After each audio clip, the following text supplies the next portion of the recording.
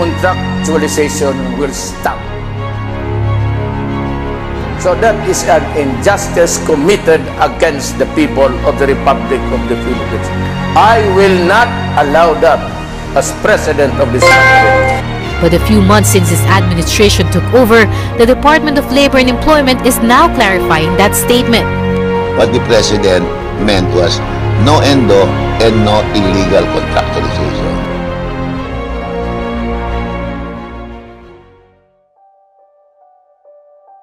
Hindi na kailangang paliwanagan ng mahaba ang mga manggagawa sa sampuyan sapagkat damang-dama nila ang pagkalam ng kanilang sikmura.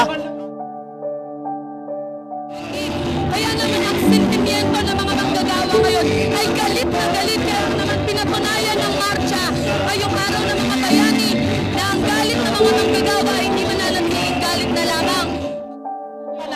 Para iparating kay Pangulong Duterte na hanggang ngayon mahigpit yung kahilingan ng mga bayani, ng mga manggagawa para ibasura totally itong contractualization.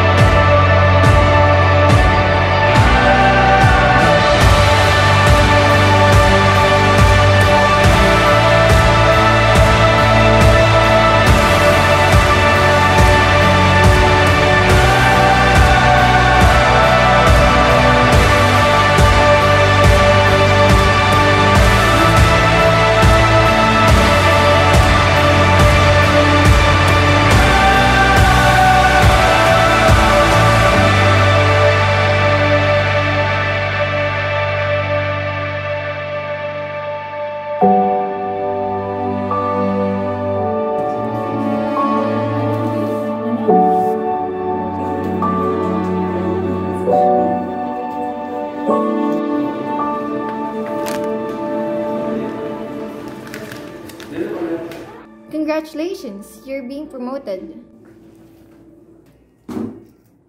Why should we hire you? It's that question again. Same question I've been hearing over and over and over and over again. When will this stop? When will this end?